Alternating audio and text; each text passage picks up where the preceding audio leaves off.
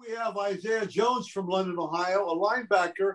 And just before we went on, I realized that I wrote about his dad, DJ Jones, years ago from Lebanon, Ohio. But Isaiah, 3-sport guy or 2-sport guy? 3-sport guy. Football. Okay, I saw you shooting the hoops there on the huddle highlights. You saw a little bit of the highlights? Man. You got on the highlights on huddle. You got the 3. You got to get your hands up a little bit higher on that 3-point shot. What else do you play besides basketball? So I do track and field. What's the shot and discus? Yeah, I do shot and disc. How far you throw the shot? So because of COVID, I didn't have my sophomore year. So my freshman year, I was about a 44 in shot and then around a 140 in disc. Is that right? Wow. Yes, sir. Then you should be doing track because those are pretty good numbers for a little guy at that time. I'm joking with you. Yeah. Speaking of that, you're obviously a 3-sport guy. How big are you? What are your measurements right now? So I'm 6'2", 220 pounds. Okay. I watched your highlight film, and we'll talk about that in a minute. Tell me, as you start this interview, who really has been good to you? Who have you kind of looked up to as a role model or been influential on you? Anybody has done that to you? So speaking of my dad, I'd say my dad's been my biggest advocate throughout all my sports. He's been coaching me since I was little, and, he played in college. So he knows the game and he knows what he's doing. So he's always just been my biggest advocate, my biggest cheerleader. And he's always one of the best for me. So it'd definitely be my dad. That's really good. And he's been there. He knows what the whole recruiting system is all about. And we'll just mention it real quickly. He did play at Ohio State. So that helped him a little bit with knowledge and background. Yeah. Okay, how do you look at life, Isaiah? What are words you live by?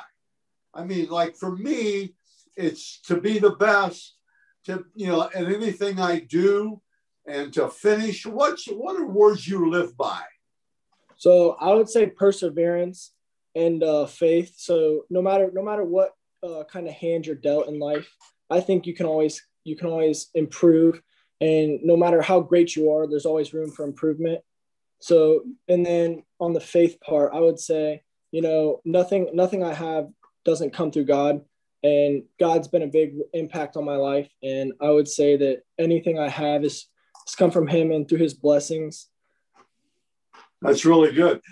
To mention that your dad was a disciple of John Reed, who passed away a few years ago. So yes, he was. That whole chain, John Reed, your dad, and you, that's a pretty good chain. And I think the same ways. Tell me, is there anyone you kind of look forward to, look at, idolize as far as a player, any pro or college guy? So I would say 2. I would say Ray Lewis, because just his tenacity and ferocity on the field, just being able to make plays for 19 years, something like that in the league, just being able to be the best for so long. And then also say Luke Kuechly as one of the newer guys in the league. He was not the biggest, the fastest, or strongest, but he knew where to be, when to be, and he played with intensity. And I just loved watching how he could get to the ball before, knowing when the ball was going to be before the play would happen. He was just okay speed-wise. He was just okay side-wise and all that. And he changing direction, but you just saw it in him. And I knew when he was a senior, he was going to be pretty good. And now he's retired, but he's pretty smart because he played very, very hard. Okay, what do you do when nobody's watching? You're playing 3 sports, or let's make it easier. What do you do for fun? You're playing basketball, football. It looks like you train and lift weights, and you play track. Right. And my goodness, you almost hit 150 feet in a discus. So you're a pretty good athlete. So what do you do in your spare time? So I'm always getting my lifts in, and then I lift with my brothers a lot. So just spending time with my friends and family outside of sports, because it is a pretty busy schedule. But I like it. I think it keeps me busy, keeps us all out of trouble. So in London, you got that nice McDonald's right there. Right. I stop there all the time. Right. On the outside.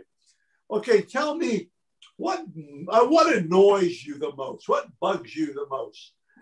Something, it doesn't have to go, you don't have to go nuts on it, but what upsets you a little bit?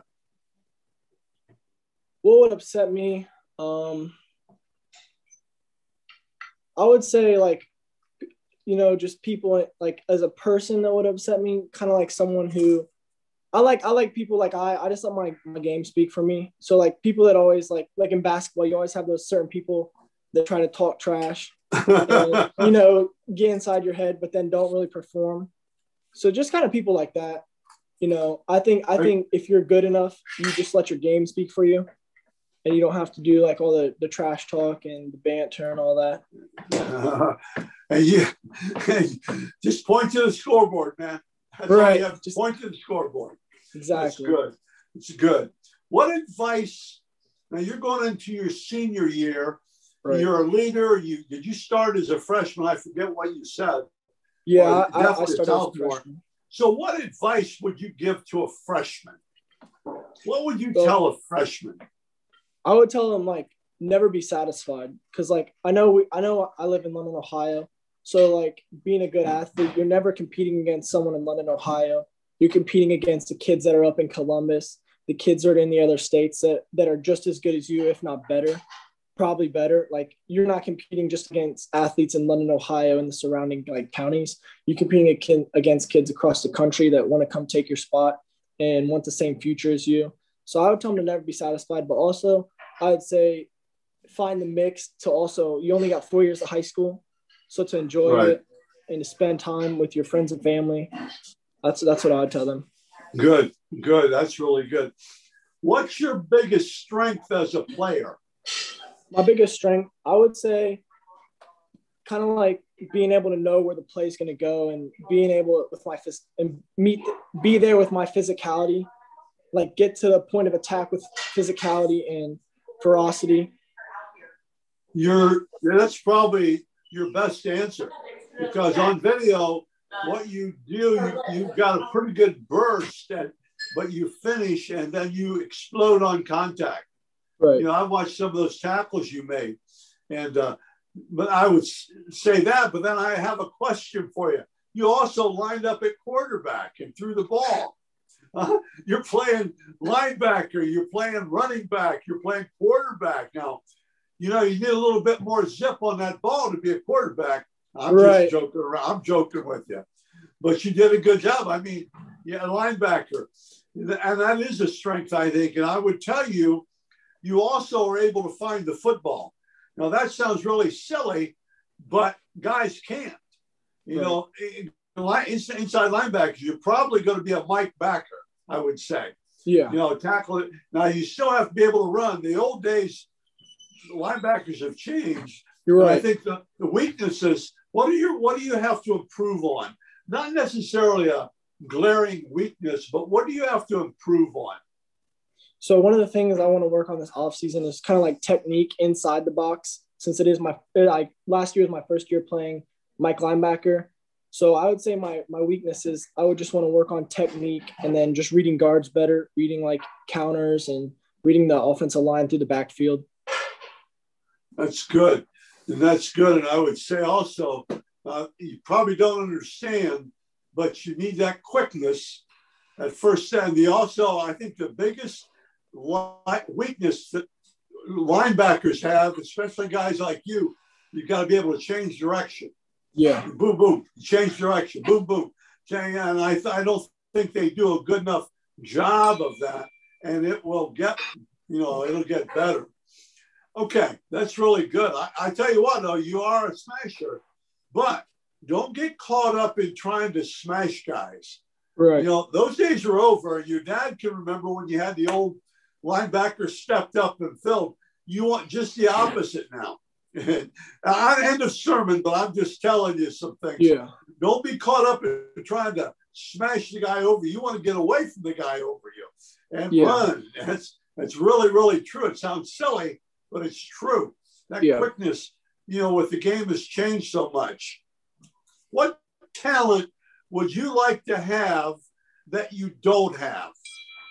What talent would you like to have that you don't have?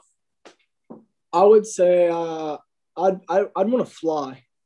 I mean, it might sound silly, but I've been on an airplane and it's breathtaking. I'd want to be able to fly. You see birds just lightly just staying in the wind. I'd want to be able to fly. That's what I'd pick. Man, I've never heard that one. That's good.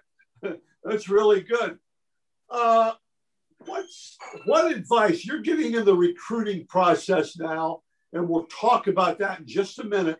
But what advice would you give to a junior or a sophomore that's being recruited, just starting the recruiting process? What would you tell them from your experiences, Isaiah? So I would say that, like, when you play, you never want to take plays off because the coaches look for the hustle on your film. So never, you always want to be going 100% because they'll see you on film and they'll notice you. But also you want to put yourself out there. You want to be known to the coaches, and you want to always be polite because you never know what's going to happen. Good. That's really good. Okay, let's end up here with tell me about recruiting just a little bit. How is it going for you? So it's really picked up these last couple months throughout the end of December to now. So my first offer was after my sophomore year from Akron. Coach Feeney came down and we had a great talk, and he offered me a scholarship after my sophomore year. And then right before my second game last year in July, Cincinnati called Coach Freeman. That's who I was in contact with. They offered me a scholarship. And then after this year, after football season, Ball State, Bowling Green, Western Michigan, and then Minnesota, Coach Rossi. So we had a good call. But so those are the 6 scholarships I have right now. That's nice. That's nice. And now you're just going, you got a little bit of that off. You're under so much, the 23 class, 2023 is under, we talked earlier, Isaiah, they're under so much pressure because it's all messed up, the recruiting process. Right. And somehow, I hope you just got to, in the camps are, that's a different story another time. But I just hope there's a time when you're going to be able to visit with high school coaches face to face. Excuse me, college coaches. Yeah. I don't know if it's going to happen until June. I was hoping it happened, that they would drop the dead period and let you go to campuses in May. And you can go to campuses now, but you can't talk to any coaches. Right. Big deal. But I hope it works out. Well, hey, I really enjoyed visiting with you. And it's good. I wish I'd have known more. We have a little bit of connections there. And I'll help you. Okay? Yeah, thank you for having me on. That's really good.